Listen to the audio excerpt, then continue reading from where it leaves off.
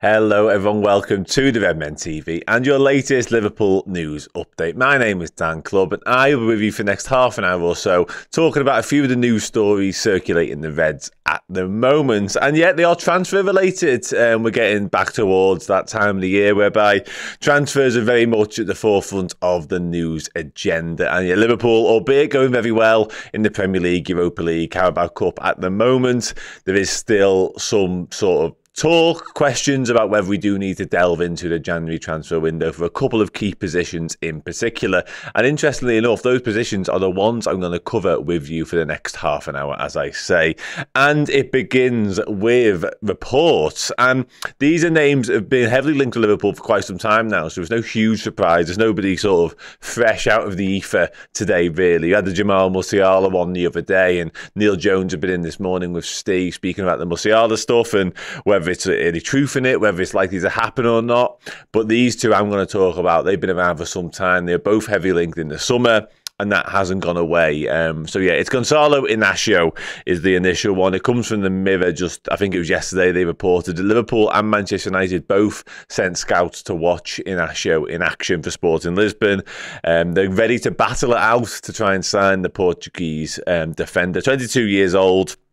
And very highly rated, actually. He's got 4 caps so far for Portugal. And it's interesting, when I was doing a little bit of research on how he's getting on this year, I noticed he scored twice in his 4 caps for Portugal. So not just a defender, not just a centre-back who's good at keeping the ball out of the net. He can also get it in the opponent's net as well. So 11 games so far this season for Sporting. No goals, no assists in that time domestically. But I had a quick look at SofaScore as well to see how he's getting on from a statistical point of view. And he's doing very, very well, actually. He's averaging 7.05 as an average SofaScore rating, which is pretty high, I've got to say. Left-sided centre-back, of course, left-footed, the type of player we wanted over the summer quite a lot, really, didn't we, to be honest? And now Andy Robertson's obviously out injured for the foreseeable future. We're seeing Simicast go in and do that role, but someone like INACIO, obviously we wanted Levi Colwill. We were quite strongly linked with him. He ended up signing a new deal at Chelsea. INACIO did likewise, and it's interesting, I've seen a few people in the chat, and I'll come to that in a second, saying, why did Liverpool get him before they upped the release clause? And it's a very fair argument, quite frankly. I think his release clause was around the 30 million mark in the summer, and now it's essentially doubled. But Liverpool may see that as we needed to see more of him. We needed to do more scouting on him. We needed to really make sure he was the one we wanted. And the fact is, price has doubled to 60 million might not actually be the end of the world, because it's still not an astronomical sum of money in this crazy day and age. Speaking of the chat, I'll get into it now. Vishar Ramani is the first one I'll come to, and he says, apparently we are scouting everyone and everybody. This is the same case over and over again. Agents want people to hear the names of the players, and this is why we're hearing all these names. I get it. I think Musiala kind of falls into that category, to be honest, because I don't see that deal being very easy to do. He is absolutely incredible. But with these two, INACIO, and I'll come on to Andre in a few minutes, again, they're two names that seem highly gettable from a Liverpool perspective. They fit the criteria in terms of what we want, as I mentioned. So INACIO, left-sided centre-back, can play left-back. Andre, defensive midfielder. They're the two key positions, aren't they? Like the Musiala one, he'd be an incredible signing, but he'd be a little bit of a luxury right now for what Liverpool need. I'm not sure. You never say no to someone like Jamal Musiala because he's so good, he's so talented, but he's not necessarily where Liverpool will look to address in January, I don't imagine. Whereas these two, if we are going to do any January business, I imagine and I expect it to be possibly a centre-back, and certainly defensive midfielder. While I'm talking, I'm just going to check how many times INACIO has actually played as a left-back, because I certainly did. I haven't checked since the summer, so my memory might not serve me particularly well, but I will just check while I'm here. Let's just check. There we go, a little bit further down. He plays exclusively as a centre-back domestically. I'll check his international stuff in a moment as well, but he's racked up. How many games has he played there? Let's just check. Played 121 matches, and Liverpool like their signings to have played, I think it's around the 160, 170 match mark before we make any sort of judgment. So even another half a season under his belt would be a better sample size for Liverpool to go and sort of make their call on and decide whether they're going to spend the money or not, basically. So yeah, this is the type of signing I can see Liverpool doing, albeit, and somebody mentions here, Malik actually mentions earlier on, that they've essentially, the new contract thing has doubled his release clause, and it wouldn't exactly be, from a business perspective, wouldn't be the smartest deal, because you could have took a gamble earlier on this year. But you mentioned FSG and it possibly looking bad on them. I think it looks worse on FSG if they gamble on a player without their sort of tried and tested model, and that amount of games, that amount of sort of background checks and all that type of stuff. If we'd have gambled on him and it hadn't worked out, they would have hated that more than they'd hate spending more money, potentially. And Mickey van der Ven was the other one, heavily linked all summer, wasn't he? We've seen how he continues to be brilliant, certainly in his start for Spurs. Spurs themselves are playing really well, of course, but Mickey van der Ven, I think Liverpool felt like he might have been a bit of a gamble and a bit of a risk because he hadn't played loads for Wolfsburg, but Tottenham took that risk and it looks like it's working out really well. So yeah, maybe Liverpool wanted to see a little bit more of Inacio, and Russell Stubley makes the point as well. Says Inacio was 30 million in the summer and now will be 60 million. The same 60 million will get you Mark Gahey, who's homegrown and got Premier League experience. I really like Mark Gahey. I think in what is a pretty poor Palace side, I think, for the most part. Like, certainly when they've got Eze / Elise out injured, I think Mark Gahey is absolutely outstanding. Like, I really do. I think he's a top talent. I know he played for England last week. I heard loads of sort of rave reviews on the back of that as well.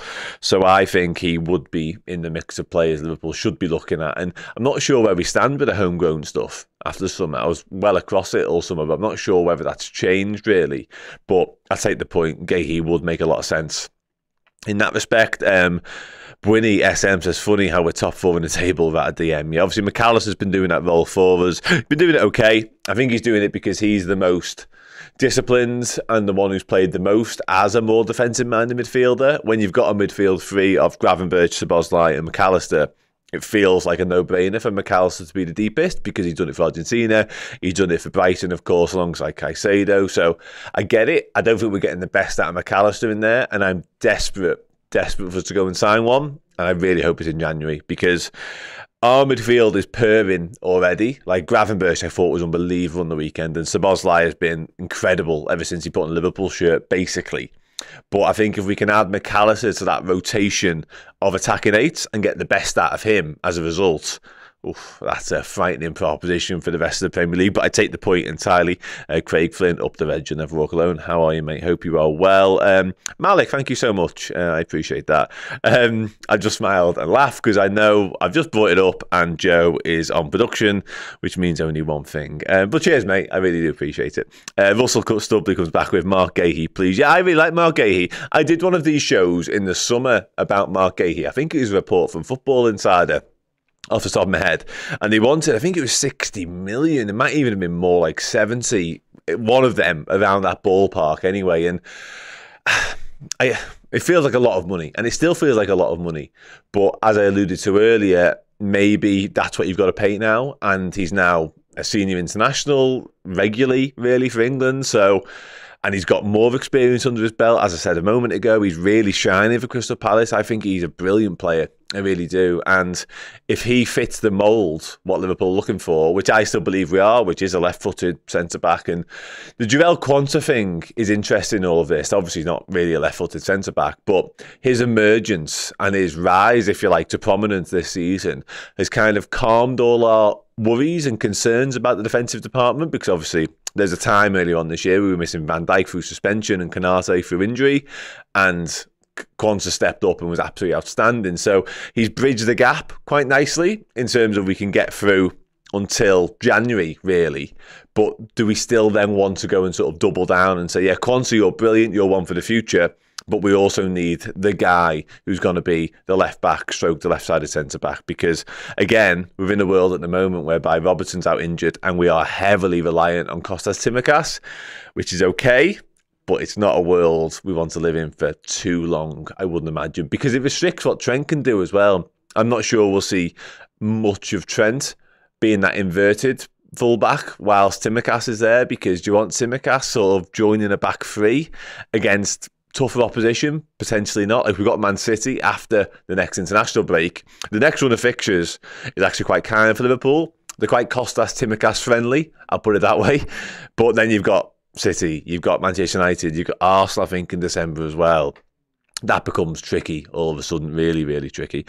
Plu comes in with afternoon, beautiful events. Afternoon, mate. Hope you are well. King Mo, likewise, one of our members. Love that name, King Mo. Really enjoyed that. And of course, it's a 2-year anniversary of King Mo doing bits at Old Trafford. 5-0 up the Reds, who were in Ecru that day. But what a day that was. What a day that was. Mike Andrew, one of our members, also, all I say, Dan, is he's the best centre-back you can buy on Footy Manager. I assume you talk about Inacio. And Footy Manager always a good gauge to go off. I will be buying Footy Manager in about 2 weeks' time when the new one comes out, because I think it's the last one, which is a crying shame. Unfortunately, life means I'm too busy these days to actually spend as much time as I'd like to on it. But I whiled away numerous dozens, if not hundreds, of college days playing Footy Manager. Far too much Footy Manager when I should have probably been doing something a little bit more productive. But it's led me to where I am now. Like all those days playing Footy Manager and basically reciting every single football stadium there is in this country means I'm now sitting here talking to you about Liverpool, I guess. So it's worked out all right, I think. Anyway, super chat, which I will bring up in a second, just a minute I can. It's from Veronica. Is there nothing there? Is it just a £2 super chat? Thank you. Yeah, it's just super. Thank you. I can't comment on it because it doesn't say anything, but cheers. Massively appreciate you getting involved, I guess. Justin Freeman, however, comes with a chat, which is all in capitals. Are you shouting at me? Hope you're not. Liverpool should have paid the £35 million for Inacio, but now he's worth £60 million. Not worth it. You would prefer Hincapié. Yet another name, actually. I mentioned Colwell, I mentioned Gahey.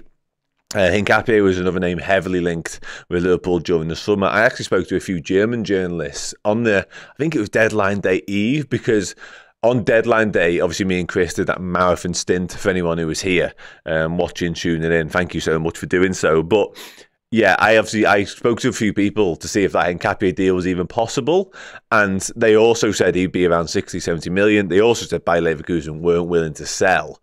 And when you look at what Leverkusen are doing in the Bundesliga, top of the Bundesliga right now, under Xavi Alonso and his brilliant management, it appears, it'd be a difficult deal to do, but I think Hincapié is also brilliant.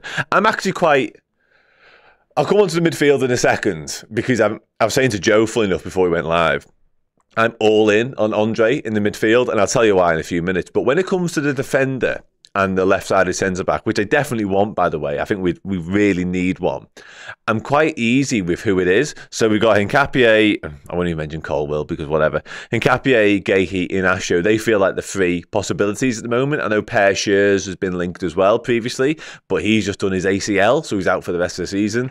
Probably stay clear of that. Mickey van der Ven went to Tottenham, of course, and Colwell signed his new Chelsea deal. So I'm quite easy with whichever one of them it is. I don't have a preference, I don't think. I think if you had to really push me on it, my preference might be Hincapié, but I'd take any of them and be quite happy. I think it's more a case of they've got to be of a level. They've got to be a certain quality. Of course they have.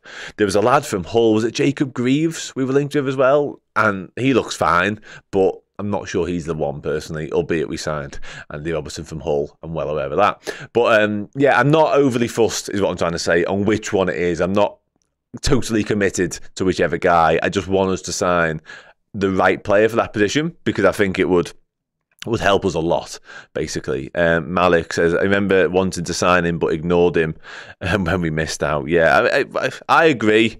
We might I think we might go back for one, basically, in January. If not January, definitely the summer. I think is one of the next things on the list, as well as what King Mo brings up here, the new DM play, obviously 101. And I will come on to that in just a second, just to make sure I've not missed any comments on Inacio. Regan with a super chat says, would you let Thiago go if we get Andre? Yeah, and also, thank you very much, mate, as well, for the 199 super chat there. Also, me and Joe were speaking about Thiago, and I love him. I think he's brilliant, Thiago, I really do. It's such a shame that we've not seen the best of him on a consistent enough basis since we signed, because injuries basically have curtailed any Thiago brilliance that Liverpool have been able to extract. And right now, it feels like you could easily forget he played for us. You could be forgiven for thinking we sold him in the summer because we just haven't seen him. We haven't heard of him. The other day, Klopp was asked in his press conference, is he any closer? There was no real update. It was the same old situation. I know he suffered a setback, so it's a shame. It's a crying shame that we've not been able to get the best of him because he's a world-class footballer who is just a joy to watch on his day. But I actually think, and I was watching compilations of Andre in the gym yesterday, I actually think Andre is quite like him, but he's a bit tougher, a bit more robust. He's definitely more durable, and he's defensively better as well. So he'd play the 6. He's got loads of quality on the ball, and he can run games essentially from that position, whilst also being that tackler, that aggressor rather. So yeah, I'm fully committed to Andre. Anyone who's even remotely like Thiago, give me right now. And I think Andre might be a little bit. He's only 22, Brazilian. Oh yeah, where do I sign? But on the point, yes, I would sell Thiago in January if it meant we got Andre. And the Andre deal won't even cost us that much. Like, again, forgive me for being slightly off with figures, but I think I'm right in saying it'd be around the 20 million mark, and you could probably still get 10 for Thiago. Let's say Thiago plays a handful of games in December for us and can stay fit for them. Not necessarily 90 minutes, but can just be a footballer for us for a little bit. That's great because it gets us through a really tricky spell. And also, it puts him back in the shop window if Thiago needs to be in a shop window for whoever comes and gets him.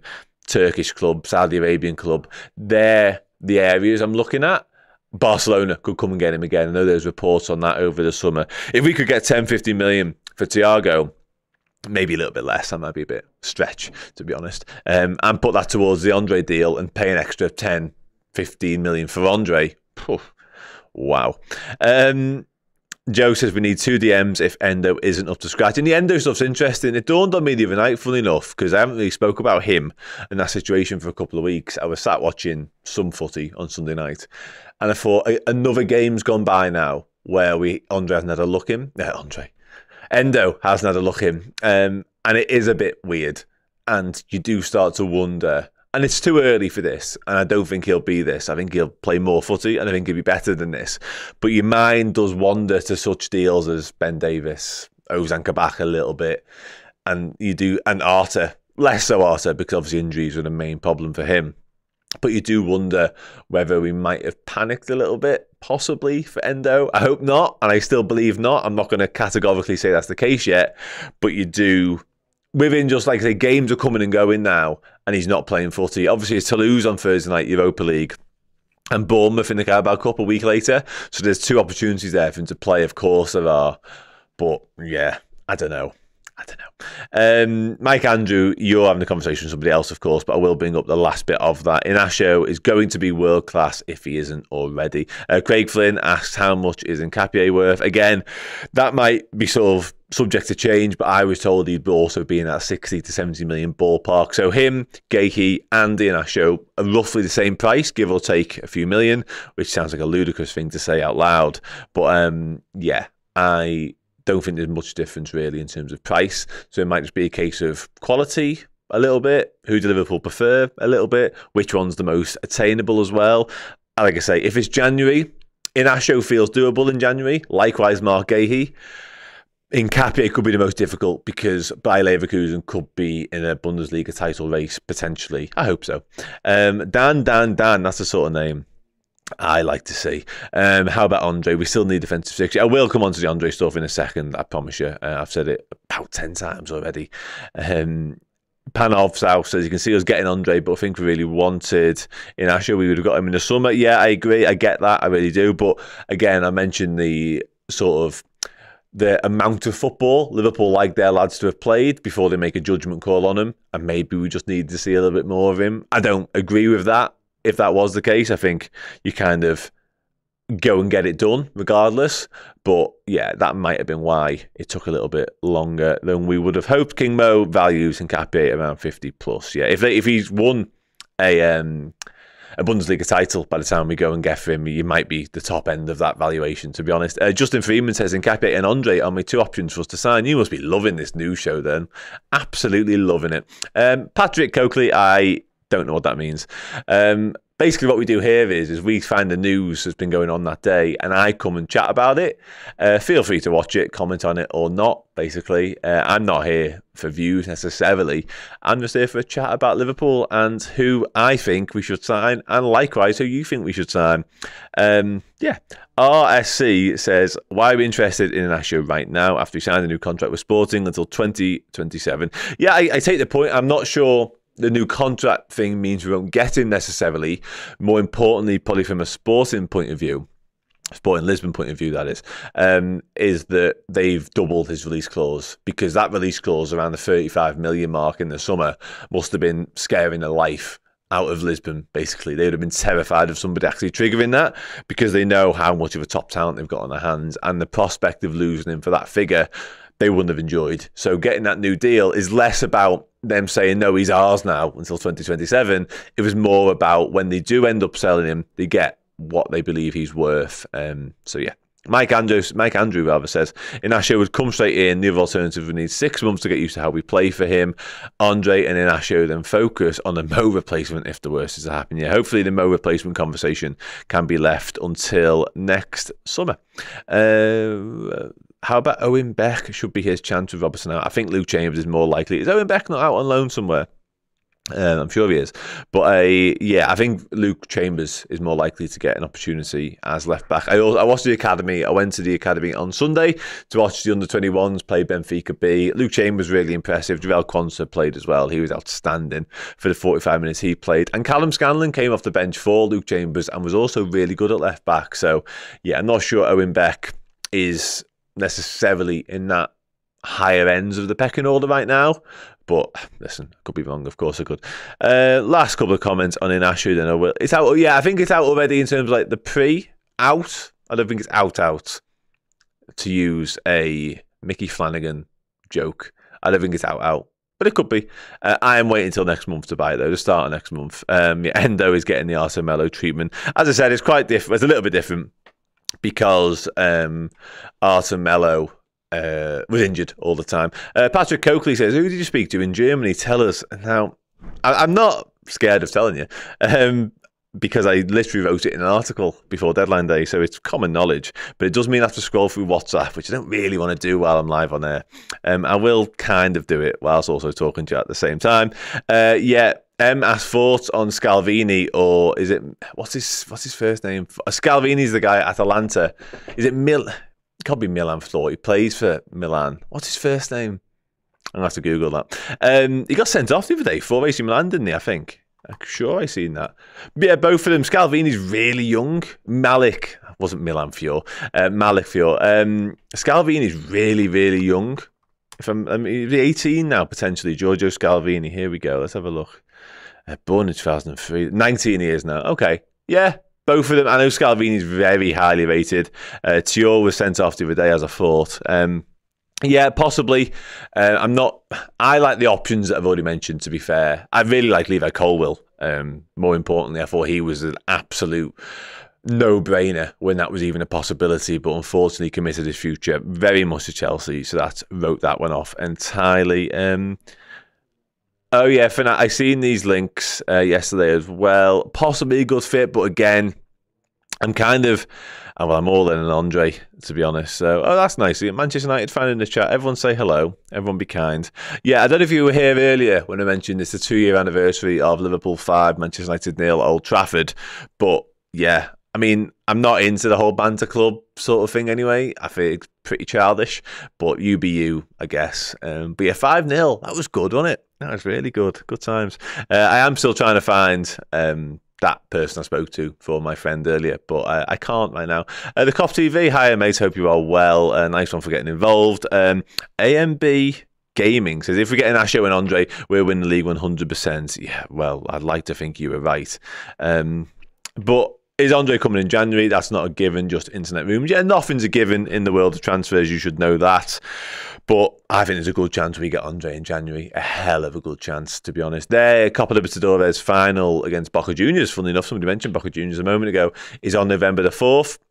If they win that, Even if they don't win that, I think he'll leave. I spoke to a Fluminense fan last week, actually, and that is on YouTube. That is available now on Redmen TV too. And he said, regardless of that result, he is on the move after it. So, yeah, I can very much see a world whereby we sign Andre in January. Anyway, on that note, I will actually tell you the news about Andre now. I've been promising it for the last 20 minutes and keep getting sidetracked, but I'll do it.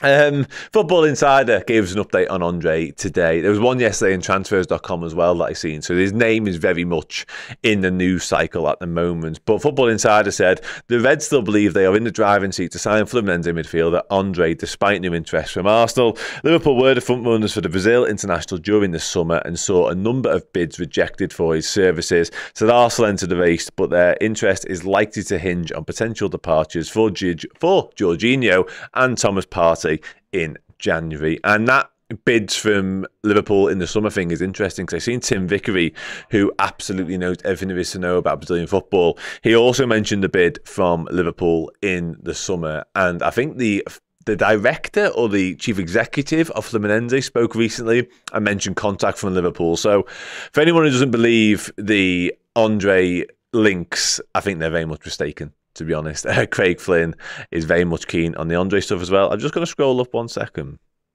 Oh, I see. Was I not clear? Yeah, I was in the gym watching compilations of Andre. That's a thing that happened, would you believe? An actual thing that happened. Yeah, last couple of comments now before I begin to wrap up. I did want to tell you about Andre's stats actually as well. And I was looking at his stats similar to did with Inacio.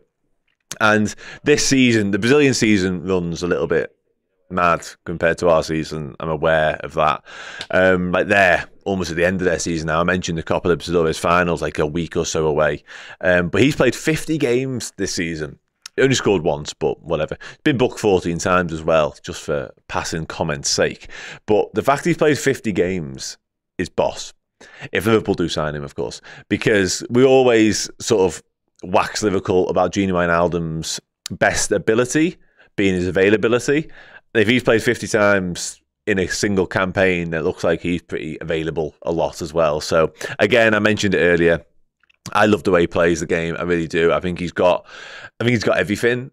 I think he's got loads of class. He's a little bit flamboyant for a DM as well, but he's also got that tough tackling, that gnarly side to him. We've all seen the video of him laughing at a referee, so he's a little bit of a shit house as well. So yeah, I'm all in. I did do a little bit of research into his stats as well. And when I say research, I just typed his name into SofaScore. And in the Serie A, as it is in Brazil, I'm not sure how many appearances this is across, but it's like I say, it's been a lot of the season. Let me check. Sorry, 1 sec. 22 Serie A appearances. He averages 7.12 so far this season. Only a few games ago, he started all 22 games actually as well, and he's played 89 minutes on average every game too. So he's a tough old cookie. Let me just check some of his defensive stats. That's what we're all interested in, isn't it? 1.2 interceptions per game, 2.1 tackles per game, and 7.8 ball recoveries per game. Now, I'm not the stat guy. That's Josh Williams, who will be in later. But off the top of my head, I think that's pretty good. Successful dribbles to sort of make the point about him also being quite flamboyant. 1.5 per game, which is 71% success rate, and he's also won 5.7 duels per game at 61%. So yeah, he's got a lot going on, a hell of a lot going on, and I want him. I really want him, and that's all that matters. So go and sign in Liverpool. Simple as that. Michael Edwards says, while you're moaning we're winning games, I don't know what that means. Has anybody moaned? Like, I'm made up, we're boss at footy again. Made up. But could we be better? Yeah. Could we add to the squad? Yeah. Will we add to the squad? I really hope so. Because why not? Like, we're boss and we're playing really well. But does anybody think we're perfect, really? I'm not sure. And if you do, sound. Happy days.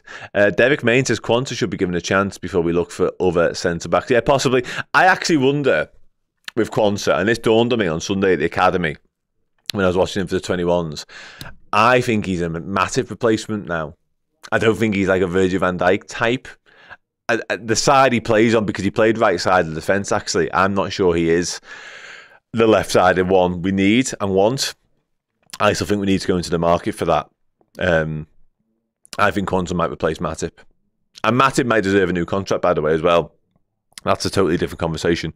But I think Quanta might be the next guy in line to be Joel Matip. But yeah, that's just my opinion. Last couple of comments now before I do wrap up. Thank you everybody so much for getting involved before I do so, of course. Let me just check this too before I do. View activity. It's just gone really dark in here. I quite like the mood and the lighting. It's a little bit Amsterdam-y, a little bit seedy, I want to say. Yeah, oh yeah, it's dark in here, mate, yeah. It's just toffee. Don't panic. Everything's going to be fine. I don't think there's any sort of emergency. But it is darker. I'm guessing we paid the Lecky bill. If we're saving up to put towards Liverpool's transfer kitty, then sound. I'm here for it. I'll sit in the dark all day long for that. Loads of people just ripping the United guy now for getting involved, saying happy anniversary, which is good. Virgil_87 says, you guys think Endo hasn't gotten used to the system yet? Possibly that, and maybe, there we go, we have light. Might be the system thing. But the problem is, if that is the case, and everyone's always sort of referred back to Fabinho and how long it took him to settle down and sort of get used to what Liverpool wanted to do and what Jurgen Klopp's demands were, etc., is Endo doesn't necessarily have time on his side for that. We needed Endo to come in and be plug and play, be a stopgap for Liverpool. Have we got a season to wait for Endo to get used to everything? I don't know. Can we afford to say, oh, you get it now. Now you understand. There you go. You're now 31, nearly 32 or whatever you'll be. Go and be it now for 5 years. I don't know. I feel like we signed someone before that happens. And I hope, believe that Endo will have good games for Liverpool in the coming weeks between now and sort of Christmas time. But I would like to see us sign Andre in January, if possible. Please, Liverpool.